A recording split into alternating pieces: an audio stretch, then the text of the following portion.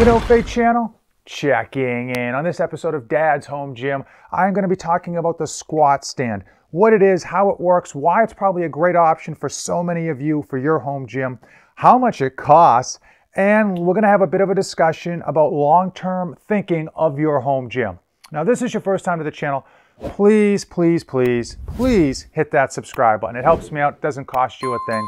On this Dad's Home Gym series, I typically review a piece of home gym equipment on every episode to help you decide what's going to be right for your home gym, what you're actually going to use, and what's going to be worth your hard-earned money. Before we get started, I want to know what you're currently squatting with. Are you squatting in a rack? Do you have a squat stand? Are you squatting just at your local gym? Or did you go to Home Depot and make a plywood and 5-gallon Home Depot bucket version that you're using, but you kind of want a little bit of an upgrade? Drop it in the comments below.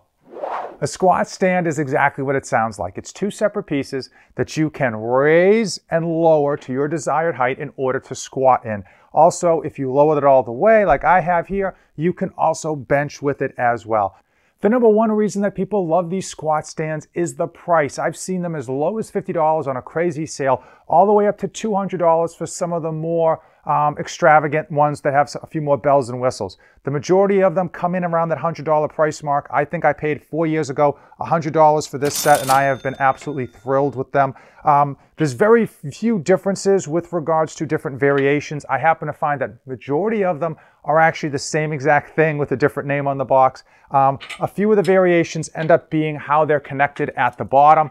Real small differences that, unless you have specific needs, isn't going to be a big issue. I was actually happy with these because it has these, semi-safety arms, allowing me that when I bench to feel a lot more safer if I have to kind of dump out, that I won't actually crush my face. Thankfully, I've never had to use them in an emergency, but it's one of those things I just like to have here because in a home gym environment, we don't necessarily have the spotters that we wish we had in a local gym environment. One of the nice things with regards to the fact that these squat stands are fairly inexpensive with all things considered, and they've been around forever, is that there are a ton of them floating around the used market. So I would say if you are interested in this, before you kind of click that buy it now button on Amazon, definitely check out Facebook Marketplace. You might be surprised at the amount of savings you can get for something that probably will be close to brand new, or at the very least still functioning like it should the day you purchased it. So I want to talk now about my use with these. Now, I bought them 4 years ago, and at the time it was really just to have in case I wasn't able to get to the local gym, and I have used them sparingly. Obviously in 2020, like everyone else, these have gotten a whole lot more use. When I first got this squat stand, I squatted a little bit, but by all means, I'm not an expert, and now I almost never barbell squat. I will tell you, just because of my inexperience, I felt that these were not very safe for me, largely because I didn't feel comfortable knowing when I needed to fight through a squat and knowing when I needed to just kind of dump out of it. Also, when I was racking the weight, not unracking so much, but racking the weight, obviously I'm tired after 8 or 10 reps, you're feeling kind of a little woozy. Racking the weight just became a little bit of a safety issue because of trying to align these into making sure. Obviously, you can probably tell by how much they're moving now. You have to have a really flat home gym, or you're going to experience what I have here, which is some extra movement, some extra give, especially when you're racking the weights. That these only cost $100, and they are going to tend to tip back on you. So I would say try to put these up against a wall to add stability, and put them up against the wall so that if they tip back, the bumper plates are going to hit into the wall to add a little bit more stabilization when you are racking your plates.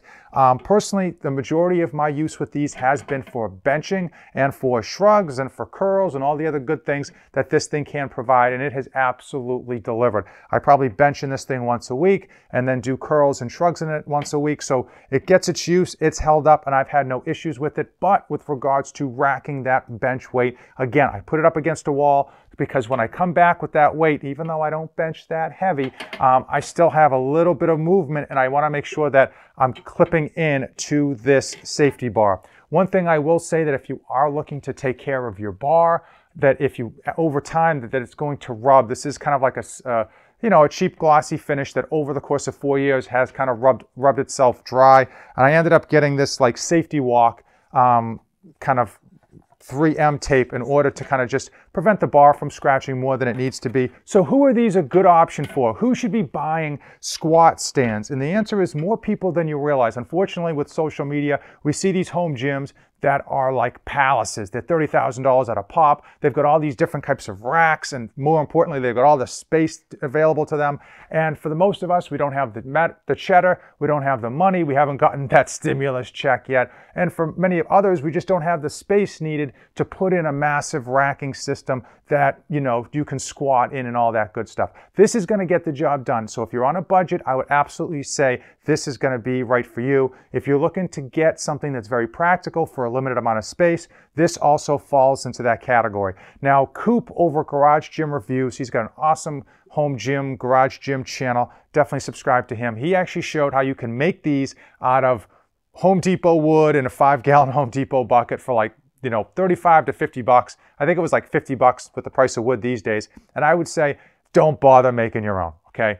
There's so many of these kicking around on Amazon, on Facebook Marketplace. You can get these at a very reasonable price, and they're gonna perform better than your Home Depot buckets. They're also gonna store better, they're gonna be more functional, and they're gonna save you a whole lot less time putting them together than those Home Depot buckets. And even though I love the DIY home gym stuff, unfortunately, you never save as much money, and you certainly don't save as much time as you think they will.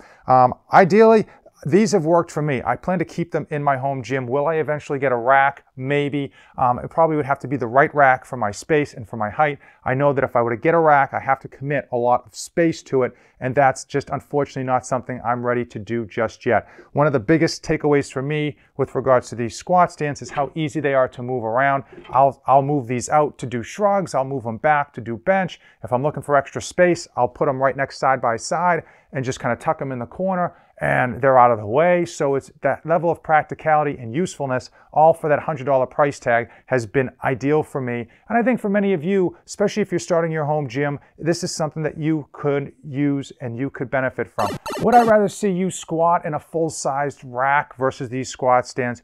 Sure, but for many of us, you're renting an apartment, so it's just a temporary location. You don't want to have to move massive, heavy equipment time and time again. For others, it is a finance issue. For others, it's a space issue. Those racks take up a lot of space, whether we like it or not. And I think this is a viable option for many of you, and it's something that you should consider both now and also for something that you should consider, are you still going to be using it 5 years from now? This is something you can easily sell if you would have eventually, a few years from now, get more space, get more money, decide you want to upgrade to a rack. You can take your $100 investment, put this on Facebook Marketplace, and you can probably get 50 to 75 bucks for it like that. Hey, if you came this far in the video, let me know what you're squatting, what you're benching, what you're using to get your barbell work done. Drop it down below. As usual, thank you for watching, and don't save anything for the trip back. This channel is dedicated to my life as a father of 2 wonderful children, and it centers around health,